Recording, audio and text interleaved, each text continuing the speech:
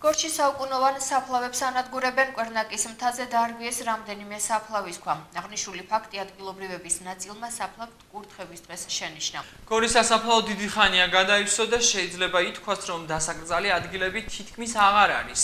სასაფლაოს ადმინისტრაცია ახლა გორის განვითარების გეგმის დამტკიცების მოლოდინშია, რომლის მიხედვითაც სასაფლაოსთვის დამატებითი მიწების გამოყოფა უნდა მოხდეს.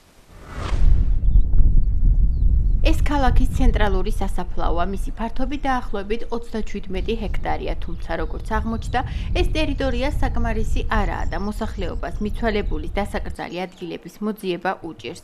რადუგა ქრისტესიაშვილი გვიყვება, რომ სასაფლაოზე ადგილების სიმცირის გამო ვანდალიზმის ფაქტები ხშირია. ამბობს, რომ ძველ საფლავებს, რომლებიც ეგრეთ წოდებულ ცენტრალურ ტერიტორიაზეა, ქვებს აცლიან და მიცვალებულს ზემოდან კრძალავენ. ეს ქვები მეტყველებს, ეს არის პირველ რიგში ვანდალიზმი. მეორე არის, რომ ამ ქვების ქვეშ დამარხულის ძვლები ან ამოიღეს და გადაყარეს, ან ზემოდან ვიღაცა დაამარხეს. სხვა ფიქრი არ შეიძლება ამასთან დაკავშირებით. მე მაგალითად როგორც ადამიანი, როგორც გორელი ძალიან მაწუხებს ეს საკითხი. თუ გორის კვერნაკის სასაფლაოს აღარ აქვს სათანადო ადგილები, ძალიან ბევრი ფერდობები გვაქვს, რომელი ფერდობის გაჭრაც შეიძლება და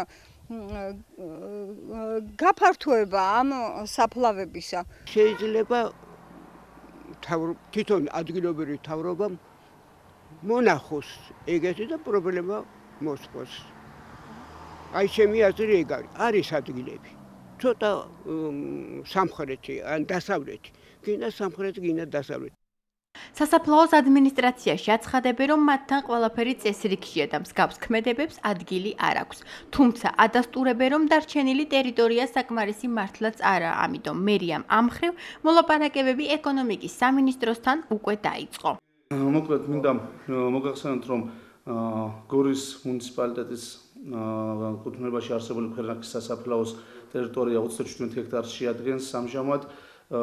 გვაქვს როგორც ცარიელი გასავითარებელი ადგილები, ასევე უკვე ადგილები, სადაც ფაქტიურად შევსობილია ადგილები და ცალკეული სამარეებისთვის გამოიყენება საფლავები. სასაფლაო ფაქტიურად საჭიროებს ადგილის მიმატებას და რამდენადაც ცნობილია, ცით ინსტიტუტი საქართველოს არის ჩართული ამ თემაში, გვინდა ადგილის დამატება და გვეხმარებიან ამ თემაში. რაც შეეხება საფასურს გადახდისა, ანუ ჩვენ ხელმძღვანელობთ გორის მუნიციპალიტეტის საკრებულოს დადგენილი 55 დადგენილებით კერძოდ და მინდა მოგახსენოთ, რომ ერთი კონკრეტული ადგილზე ადგილის მომსახურება ღირს 90 ლარი, ორ ადგილიანი ღირს 170 ლარი, სამ ადგილიანი 250, 4 ადგილიანი 350, ესე იზრდება, ანუ 8 ადგილამდე შეგვიძლია გაცემა. ეს არის მომსახურების საფასური, მიწა არ იყიდება, მიწას მუნიციპალიტეტი უფასოდ გადასცემს ჭირის უფალს და ეს არის მხოლოდ მომსახურების თანხა. 8 ადგილამდე შეგვიძლია ადგილების გაცემა, 8 ადგილის შემდეგ ქალაქის მერთან უნდა შეთანხმდეს, თუ არის 8 ადგილზე მეტი. კვერნაკის სასაფლაოზე აუთვისებელი ფართობის რაოდენობა დღითი დღე მცირდება.